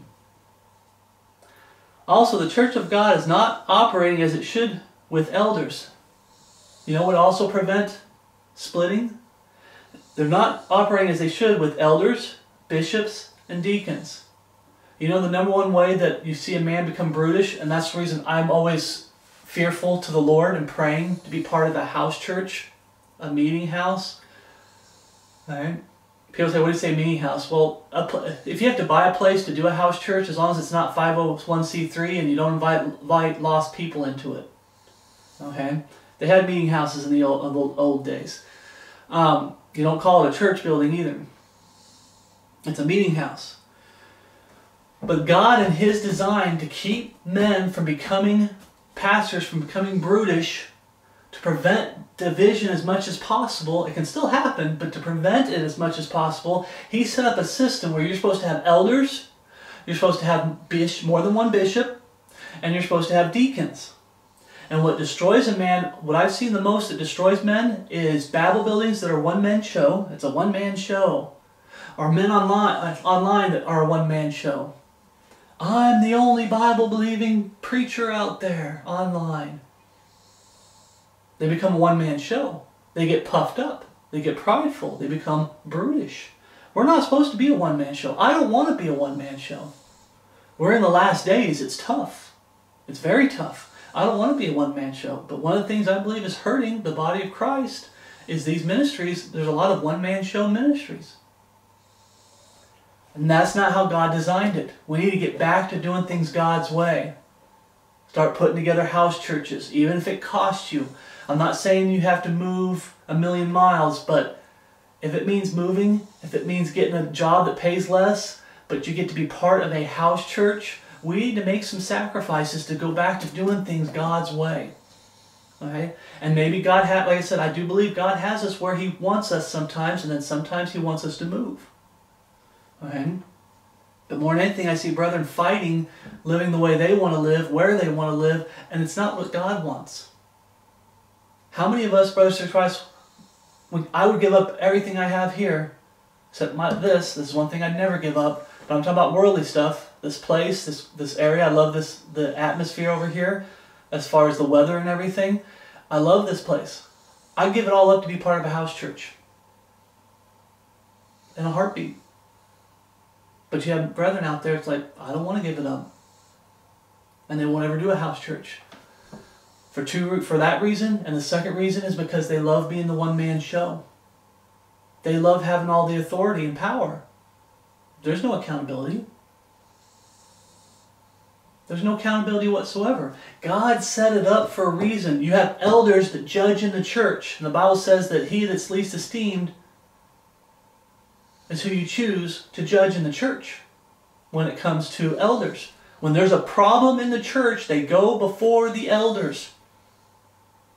Problems I've had with brethren, and the brethren have with me, we would go before the elders and present our case, as it were. And the elders that are least esteemed, they're supposed to be men that are not appointed. What's the word? My brain freezes sometimes, but it'll come to me. But you have elders that are ordained. Ordained elders that are least esteemed among the church. Thank you, Lord. They're least esteemed among the church. They're picked and chose because they love God's word. They're living right. And this is everything, and their life shows it. They're hiding it in their heart. And they get chosen, and when you have a problem among the body of Christ, they go stand before the elders. When there was a problem in Acts about the Jews trying to bring the the Gentiles back into circumcision and the laws of Moses. They tried to bring them back under the Levitical laws. What did they do? They met with the elders. All right. Bishops. You have more than one bishop. Why? Because then you don't have that respecter of persons mentality. Sometimes it might still happen, but for the most part, if you have 3 or 4 people, let's say there's 4 weeks in a month, you have 4 preachers and you preach once a month, and it cycles through, it's kind of hard to have a respecter of persons. It might still happen, but for the most part, it helps limit it. But if you have that same person that preaches all the time, and it has to be that one person, I'd give up preaching three times a week to do things God's way. There's supposed to be more than one bishop. There's supposed to be more than one deacon. It's called accountability, and it's physical. A physical church. There's no such thing as an online elder. There's no such thing as an online bishop. There's no such thing as an online deacon. You can have a house church and put some videos online, absolutely. And for that house church, you're a bishop for that house church. You're an elder for that house church. You're a deacon for that house church. But when it comes to online for the whole world, you're not the bishop of the whole world. The whole body of Christ all over the world. It doesn't work that way. That's the world's way. That's Satan's way. Okay? That's technology way. That's not God's way. Okay? The one-man show tends to rule in these last days, and it does. And like I said, I've also seen Bible building split where they had the pastor and they didn't have an assistant pastor. It was just the pastor. And when he got used to being the one-man show in the Bible building I was going to, he used to be the one-man show. And when they finally, it was Foursquare Ministries. So when Foursquare Ministries sent an assistant pastor to work beside him, they fought each other. Because he's so used to it's my way or the highway, the one-man show. And they fought each other, and they both split, and they had to send a whole new pastor, period, to start running that Bible building. That's how bad it was. We're not supposed to, and the Bible building I was raised in was a one-man show. There's no elders, there's no deacons, and just one bishop. One-man show. What happens when you become a one-man show? You're going to wind up, it's almost guaranteed, you're going to become brutish. You're going to start struggling hardcore with pride. I don't know one brother in Christ that's in online ministry that's like a one-man show and they don't struggle with pride. I keep praying, Lord, keep the pride down, keep the pride down. I don't want to get prideful. I want to be accountable to brethren, but I need that physical accountability. And you're only going to find it in house churches. Right? 2 things that keep a pastor in line. That keep him from being brutish. The fear of the Lord. The fear of the Lord is the beginning of wisdom. You see, I'm laughing because it's the fear of the Lord. It should be simple. That's milk. That's not meat. That's milk. What got me to get saved? The fear of the Lord. I don't want to go to hell. Why did I give my life to Jesus Christ? Because I either give my life to Jesus Christ or I give my life to the world and go to hell. Give my life to Jesus Christ and go to heaven. Come to Him as a broken sinner, or say, I don't care what Jesus says or God says about my sin. I love my sin and I'm going to continue in it and I'm going to choose the world. But hell kind of struck a tune with me. And I was a professing Christian at the time. It really struck a tune with me. What if I am lost? I have no foundation. I was using 4 or 5 Bible perversions at the time. I have no foundation. I've heard the gospel preached so many different ways. There's no final authority. It took the Bible version issue to get me to the final authority, to get me to the true plan of salvation, to get me to drop my pride and going about to establish my own righteousness to get saved. But it was fear. I don't want to go to hell. Brothers and sisters in Christ, what about you? Was it fear? Nowadays they're trying to take hell out of salvation. You don't have to warn people about hell. They're trying to take sin out of salvation. I heard a brother in Christ say that when he quotes 1 Corinthians 15, 1 through 4, he keeps saying how that Jesus died according to the Scriptures and was buried and rose again the 3rd day according to the Scriptures. Now, did anybody notice anything wrong with what I just said? I left out a very important key part. What did I leave out? What did that brother leave out? How that Christ died for our sins according to the Scripture. They're taking sins out. Oh, it's just how Christ died according to the Scriptures and rose again the third day. They take hell out of it, they take sins out of it, and it's just believing the death, burial, and resurrection of Jesus Christ. And what happens? You wind up believing in vain. You take repentance out. The fear of the Lord, what I've noticed when a pastor becomes brutish, it's because they stop fearing God. They start getting puffed up in their own wisdom and their own pride and their own power and authority, and they become very prideful. And they don't have true accountability and judgment. Remember, it says they stop seeking the Lord. They don't have true accountability. Because this is not what they're following. It's the world's what they're following. It's their flesh is what they're following. They've been deceived into doing things Satan's way. Pride. Father of lies. The lust of your father you will do. He was a liar from the beginning. Lust of the flesh and lies. Okay. Remember what it said in Jeremiah 10:24. You can turn back there if you want to, but Jeremiah 10:24 it said, "O Lord, correct me. O Lord, correct me." Accountability and judgment are the two things that will prevent a pastor from getting brutish.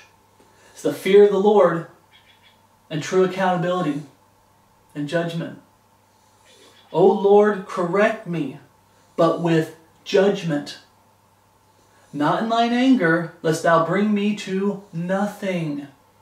And when God pours out His wrath and His anger on this world, in the time of Jacob's trouble, He brings a lot of this world to nothing.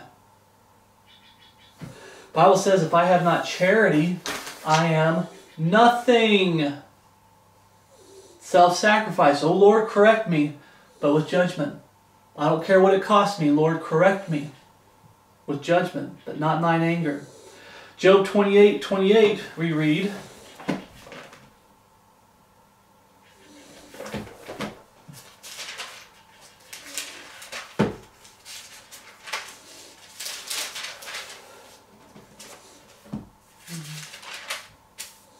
I have it highlighted. Job 28:28. And unto man he said, Behold, the fear of the Lord, that is wisdom, and to depart from evil is understanding. To depart from evil is understanding. But the fear of the Lord is wisdom. It starts with the fear of the Lord, brings in wisdom, and it gets you to depart from evil, which is understanding. The fear of the Lord. Proverbs 11:10. The fear of the Lord is the beginning of wisdom. A good understanding have all they that do His commandments. His praise endureth forever. Giving God the glory. You corrected me, Lord. Praise you, O Lord. I went through some hard times because I screwed up, and you corrected me, and you got me back on the right path. Praise you, O Lord. Giving God glory and thanks in all things. Fearing God. Not fearing what's going on in this world. There's some brethren that they have ministries that's 100% based off of the world. The world. The world. Look at the world. Look what's going on in the world. We need to get back to looking at what Jesus wants for us and living a life of Christ. Not what's going on in the world. Don't get distracted by what's going on. The fear, remember, we're not given a spirit of fear, but of love and of a sound mind. I'll hopefully remember the third one. There's three things there. Of peace, love, and a sound mind. Maybe those are the three. I hope I'm getting the right three. But we're not to fear the world. We're to fear God. And trust God knows what He's doing. And let the world do what it's doing. And we need to stay focused on the Lord and living for Jesus Christ and the ministry of reconciliation. Proverbs 1:7 says, The fear of the Lord is the beginning of knowledge, but fools despise wisdom and instruction. Fools, lost people. So once again, why do you when you stop fearing God, you start acting foolish. You start acting like a fool. You start looking like a fool. You start acting like the lost world and looking like the lost world. I mean, I can quote this till I'm blue in the face to some of the brethren out there who know who I'm talking to. That which is highly esteemed among men is an abomination in the sight of God, but they don't care. They want to look like the world. They want to act like the world. Go for it. I can't go that direction. I fear God. Proverbs 9:10. The fear of the Lord is the beginning of wisdom, and the knowledge of the holy is understanding. Are you seeking God? Fearing God first, and then you seek Him. What happens to a pastor who becomes brutish? He stops fearing God, gets very prideful, gets puffed up, takes glory for himself, he wants the praise of men. He becomes worldly. He stops fearing God. He stops seeking God. He starts doing things the world's way. What does that do? That leads to him to being not unprofitable spiritually. And it leads to the division of the body of Christ, the flock scattering. Proverbs 15:33 says, the fear of the Lord is the instruction of wisdom, and before honor is humility. It's humbling to fear the Lord and to abide by His instructions. It's humbling. What happens when you get prideful? I really don't need these instructions. Maybe I can make up my own instructions. Maybe I can do things my way. And you become a pastor that's brutish. Isaiah 11:2 says, and the Spirit of the Lord shall rest upon him, the Spirit of wisdom and understanding, the Spirit of counsel and might, the Spirit of knowledge, and of the fear of the Lord. Brothers and sisters in Christ, when I got saved, it became about Jesus Christ. I want to please God Almighty, which is Jesus Christ. God the Father, which is Jesus Christ. I want to please Jesus Christ. And when I start steering from that heartfelt desire, the fear of the Lord brings me back. I want to please God. Not my flesh. I do it in order. Not the world. Not the flesh. Not Satan. I want to please God. And this is how you do it. Hiding God's Word in your heart. And living it. Living for Him every day.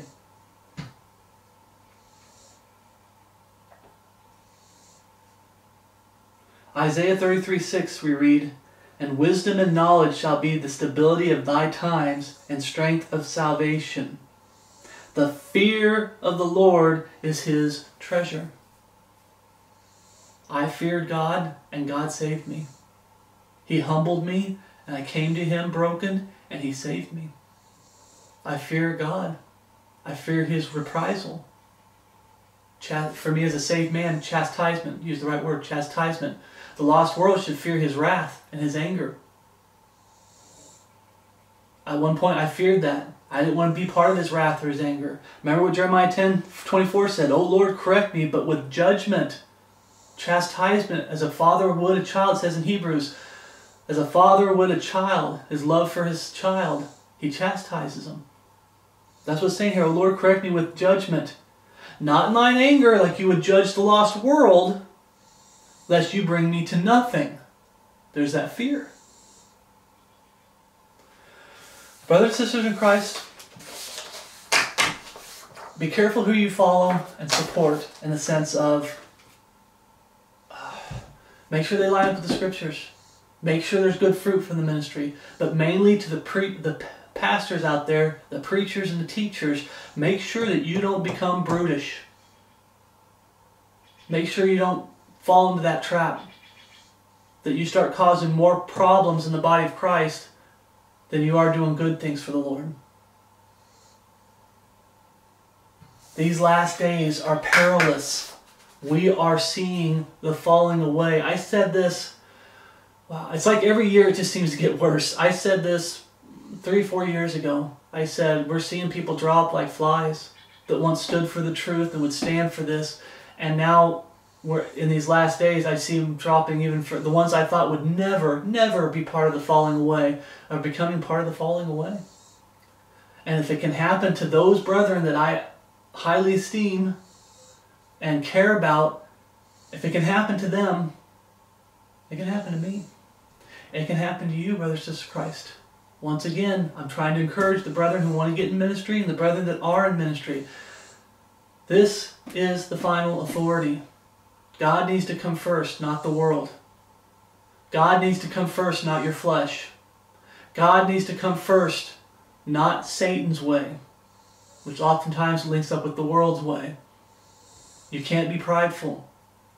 You got to get that pride out. You got to be humble. There has to be accountability. Everything that we talked about in this study. So brothers and sisters of Christ, please understand, mainly for the brethren out there that want to be in ministry. I started with myself first, and I went through these things and talked with the Lord and said, Lord, am I having a problem with this? Well, I need to be more patient. Lord, I need to, when I give something to you, I need to make sure I give it to you. I need to make sure that I don't get prideful, that I don't get puffed up, that I don't have an ego, that I'm not above correction, that I'm doing things God's way. You got a problem with the brother in Christ, you go to him, talk to him one-on-one. Unless he's broken fellowship with you, he won't talk to you. If he will talk to you, go talk to him. The doors are still open to some of the brethren that are causing trouble in the body of Christ and attacking me. The door's still open. I haven't told them I won't talk to you. I've opened the door. I'm here. Okay? Don't become a brutish pastor. It's the worst thing that can happen to a man is he goes from standing for absolute truth and going to be a brutish pastor. He's saved, praise the Lord. But it's the worst thing I've seen happen to a saved man. When you go from being a light for Jesus Christ to looking and acting like wolves in sheep's clothing. To looking and acting like hirelings. It's the worst thing I've seen happen. So brothers and sisters of Christ, please, I pray that you follow along and you understand the importance of this. I'm doing this out of love. Judge this person first, and I'm doing a warning to the other brethren that are in ministry and want to be in ministry. Don't become a bruised pastor. Don't get puffed up. Don't ever stop seeking the counsel of the Lord and doing things God's way, not the world's way. And remember, the profit you're looking for when you get into ministry is spiritual, not physical. Don't ever fall into the trap of treating the ministry like it's a career. It's just a paying job. It pays the bills. No. You need to be focused on the fruit. What's the fruit of your ministry? What fruit are you producing in the brethren? That's what matters. And if you fail all these three things, guess what's going to happen? You're going to cause division in the body of Christ. And you're going to cause the sheep to scatter. And you'll have to answer for it at the judgment seat of Christ. Just as I'll have to answer for it if I do it. So, grace and peace from God our Father and our Lord Jesus Christ be with you all, and my love for you, which is in Christ Jesus our Lord. Thank you for watching.